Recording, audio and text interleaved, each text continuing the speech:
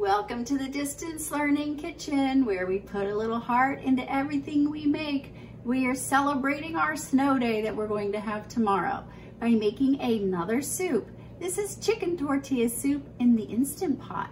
And so follow along and I'll show you how quick and easy this is to make. Let's move the camera over here and let me tell you what I have so far.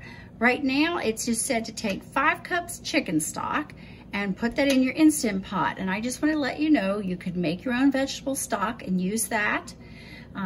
You can also buy chicken stock in a can or in a carton.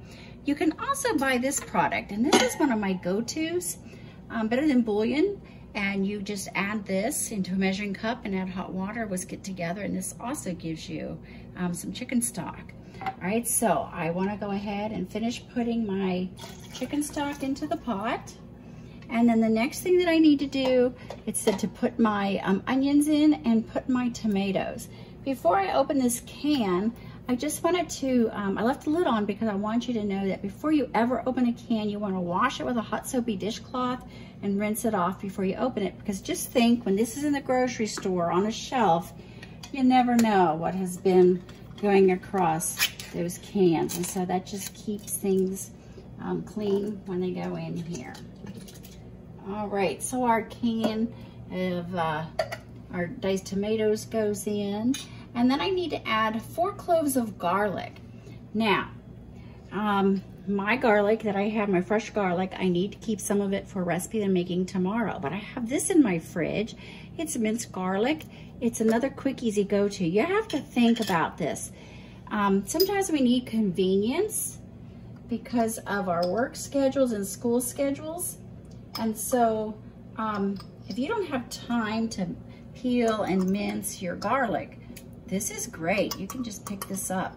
And it's 1/2 teaspoon equals a clove of garlic. So I just put in 2 teaspoons of garlic, and that gives me my 4 cloves. And then I need to add chili powder, cumin, and paprika. And I'm putting that in. And then what I want to do is I just want to give that a little bit of a stir before I go further, just because I want to get those spices a little bit mixed up. But this is what's so nice with the Instant Pot, like it just says, to just stick this in a certain order and then go with it. All right, after I do that, then the only thing I need to do is add my black beans and my corn, and then the lime juice is done afterwards. And I need to put my chicken in here. And my chicken is frozen, and that's all right. It's boneless, skinless chicken breasts. And so it can be thawed or it can be frozen. The Instant Pot works great for that. Let me go ahead and open this before I bring it over. And I just want to take this and place it inside of here. And when we get done with this, it's gonna be perfect. It doesn't matter whether it is frozen or thawed out.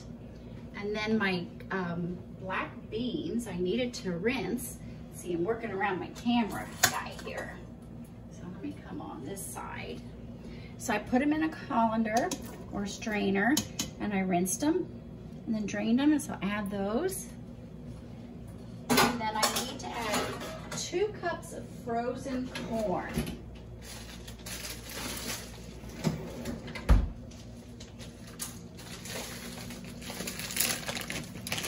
And I'm just gonna eyeball it.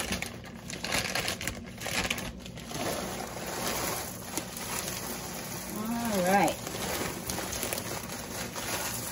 Woo, we got plenty of corn in there. But it's chicken tortilla soup, and we want that. All right, let's just take a quick look at our recipe, go back through it, make sure we have everything. We've got our 5 cups of chicken stock or our broth. We have our diced tomatoes, our onion, our garlic, chili powder, cumin, paprika. It calls for coriander, but I just don't have any of that, so I'm not putting it in. Salt and pepper, we need to have that. Now, if your chicken broth is store-bought and it is not low sodium, you may not want to add salt right now. You might want to wait until after you're done cooking. Now, with this being a chicken tortilla soup, you can add white pepper instead of black pepper, especially if you have people in your house who maybe aren't pepper fans. This is a milder flavor pepper than our black pepper. All right, so we've got that. We've got our skinless, boneless chicken breast in here. We've got our black beans and our corn, and we are ready to put this into the Instant Pot. So let's go on over. Here we go. I'm gonna put this in. All right, I just put this into the Instant Pot, and we're gonna go ahead and put the lid on it. I want you to make sure that you have this in place and that your rubber gasket is in nice and tight. And put this on, turn it. I'm gonna go ahead and go to pressure cook, and I'm going to increase my time to 7 minutes and press the start button. And what this will do, it'll come to pressure. When it hits the pressure, right over here, this little metal piece will pop up. And the number 7, because I set this for 7 minutes, will show on the screen, and it will count down to 1 minute and then to 0. And then it will beep, and it will let me know that it is done. And then I'm gonna wait 10 to 15 minutes before I release the pressure, and that will just help the chicken to finish cooking. And then we'll come back when this is ready. We'll shred the chicken, and we'll finish up our chicken tortilla soup. All right, our pressure cooker or Instant Pot just came to pressure. You can see now where the time has gone to 7 minutes. And if you take a look right over here at the lid, you can see that metal, silvery metal part that has popped up. And that's just reassurance that, yes, our pot is at pressure and it is now cooking. All right, you just missed the beeping, but the Instant Pot counted down from 7 minutes to 0. What I'm going to let it do now is it's done cooking. I'm going to let it sit for 10 to 15 minutes so the clock will count up, and then I will show you releasing the pressure, taking the chicken out, shredding it, and what our chicken tortilla soup will look like. It's time to relieve the pressure on the pressure cooker. We want this metal piece to go down, and so all we have to do is push this down. And I've had that sitting for a while, and so it already has released all of the pressure just by doing this.